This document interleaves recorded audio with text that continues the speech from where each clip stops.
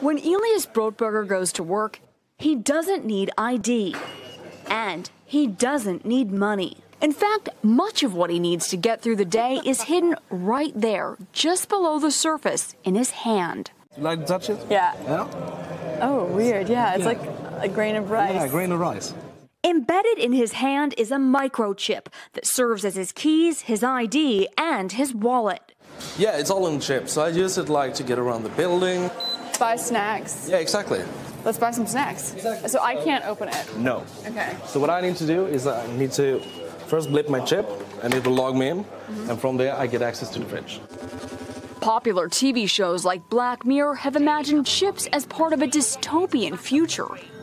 Install ingrain procedure with local anesthetic and you're good to go. In Sweden, the microchips are already here. The microchip implants use the same technology that's in contactless credit cards, which have made cash pretty much obsolete in Sweden.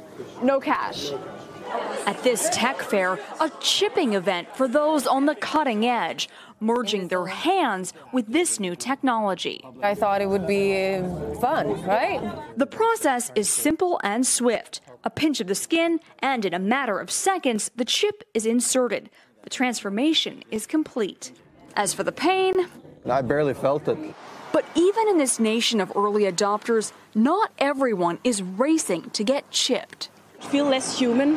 I will feel like a robot. I think, it's so much more data can go into this, when it's in your body. There's no central registry tracking how many people are chipped, but biohacker Hannes Wellblood estimates between 5,000 and 10,000. In the future, do you think everyone is going to be chipped?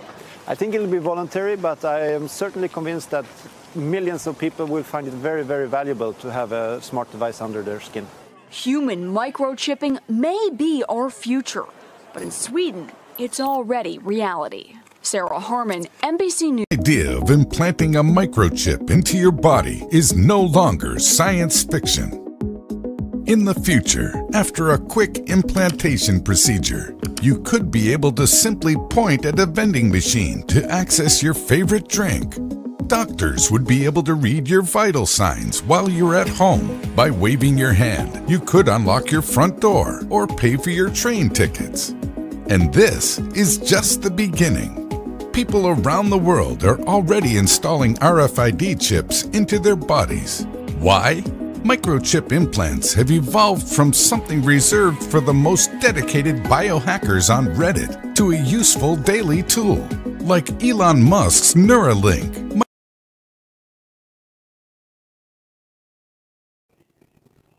And he doeth great wonders, so that he maketh fire come down from heaven on the earth in the sight of men, and deceiveth them that dwell on the earth by the means of those miracles which he had power to do in the sight of the beast, saying to them that dwell on the earth that they should make an image to the beast, which had the wound by a sword and did live.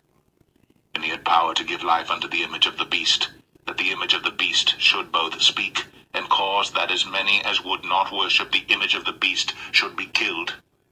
And he causeth all, both small and great, rich and poor, free and bond, to receive a mark in their right hand, or in their foreheads, and that no man might buy or sell, save he that had the mark, or the name of the beast, or the number of his name. Here is wisdom.